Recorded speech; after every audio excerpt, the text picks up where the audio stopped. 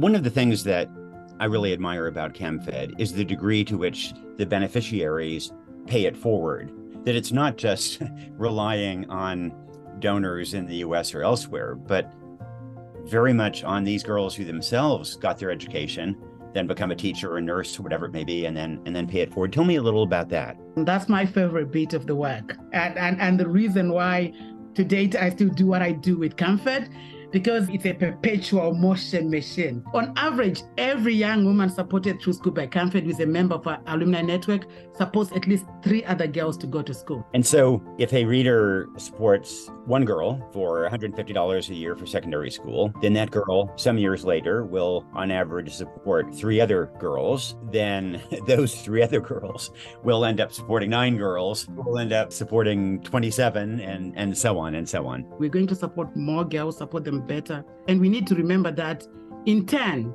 the flywheel spins faster. For every girl that completes 3 more support, communities transform. And this is not theoretical, it's happening.